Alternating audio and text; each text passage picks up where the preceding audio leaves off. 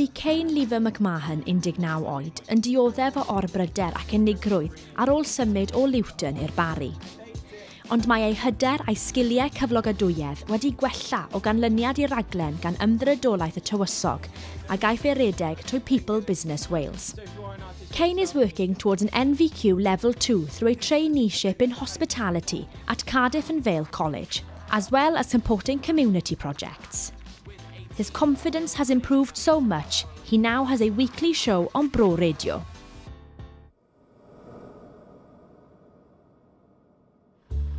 Bu hyfforddeiaeth Lefel 1 trwy'r darpariwr hyfforddiant People Plus Cymru yn hwb fawr i yrfa Marsio Pacsio, sy'n 17 oed. Ganed Marsio ym Mhortiwgal a symudodd i Ferthyr Tydfil i fyw gyda'i fodryb pan oedd yn 8 oed.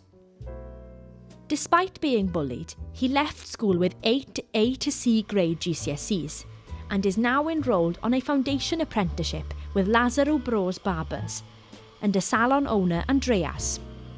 Marcio's skills have developed quickly at Lazaro Bros, and he now has a portfolio of advanced client cuts.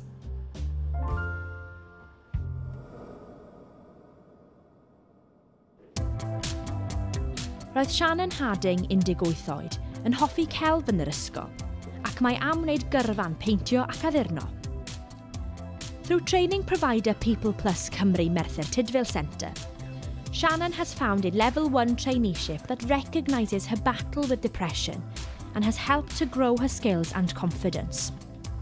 She enjoyed a placement at CBD Decorators in Merthyr Tydfil and would love to do an apprenticeship and become a self-employed painter and decorator in the future.